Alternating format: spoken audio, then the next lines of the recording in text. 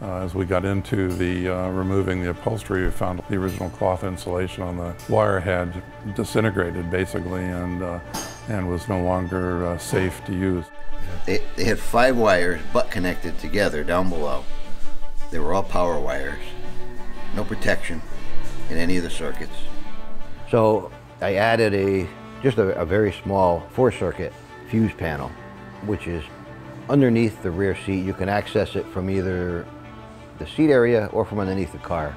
It's not visible, but it added just a layer of protection in case anything ever happened.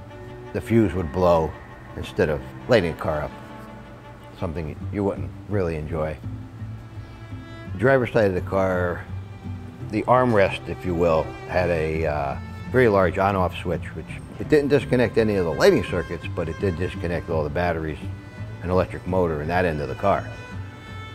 When we got that opened up, the wood was cracked. There was some charring in there. The old wire must have hit the...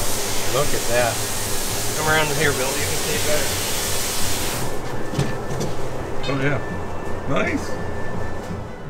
Probably at some point, looks like it could have caught fire.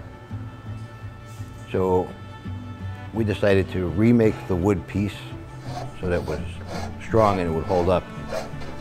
Once we had the new interior in it, we didn't want to have to go back in. We didn't want to just patch the wood and have something happen to it down the road.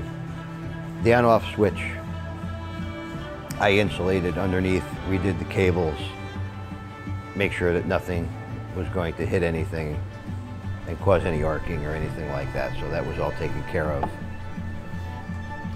I made a full wiring schematic of every wire in the car before I started taking it apart, because there's nothing to go by. There's no books to look at.